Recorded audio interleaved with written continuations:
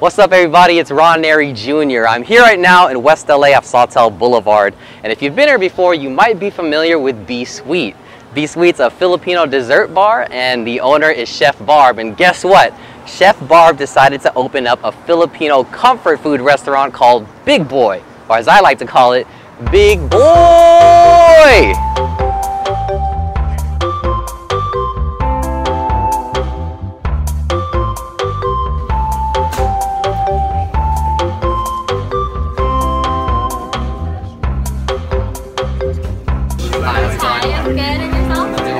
Asking. Let me get a small size. Yeah, pork sisig. Pork sisig, gotcha. Anything else for us? Just a cup of water to drink. We do have salsa water. It's gonna be towards the front of the store. Cool, thank you. Okay, gotcha. I have an order for Ron. Thank you. Thank you All right. so much. Boom. It's a pork sisig with rice. Okay. And I got the lechon kawali with the beef skewer.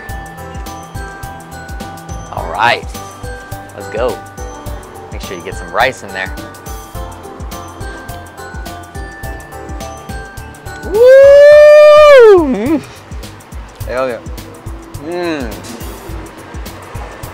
So this pork sisig, I could definitely taste the vinegary taste to it, and the note just kind of creeps up on you and then hits you at the very end. And so you got this really good home-style pork sisig.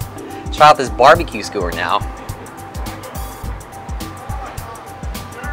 Again, I'm doing this Filipino style with the hands. It wouldn't be right without it.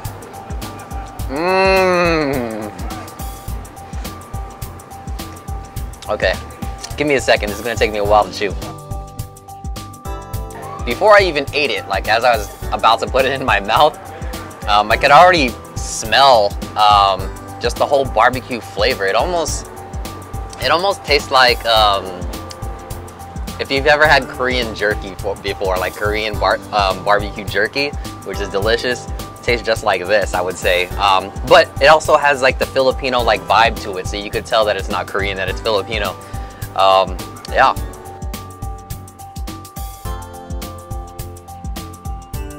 Hey, this is Tony, and went in to try Big Boi today. I tried the skewers, because I like beef skewers, so I tried the skewers. Very tasty, very tender, very soft, along with the white rice. Very delicious. That's just the first thing, more to come. And the flavor was good. It was juicy, it was moist. Juicy, is that the best term for it, I guess. And it was soft and tender. I like skewers that are soft. Kind of almost want me in mouth kind of thing, so I like that. It wasn't hard or anything, it was just right.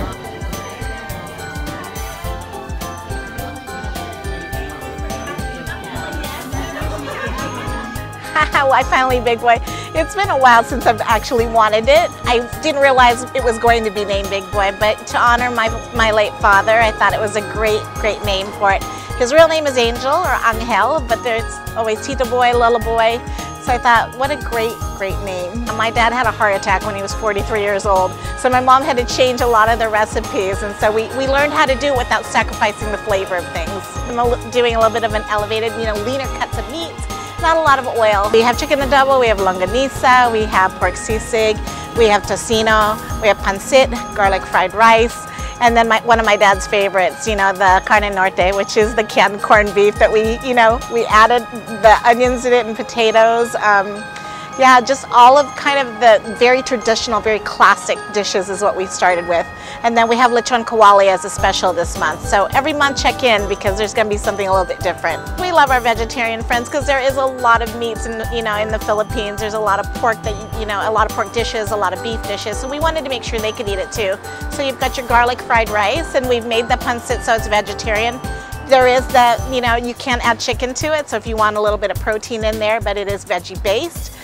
They can also have the white rice, and then this month we have, for our seasonal veggies, we have sitaw and calabaza, which is the Chinese long beans and a very delicious sweet yellow squash. All right, so I'm about to finish the rest of this. Thank you guys so much for watching. Be sure to come out to Big Boi in West LA.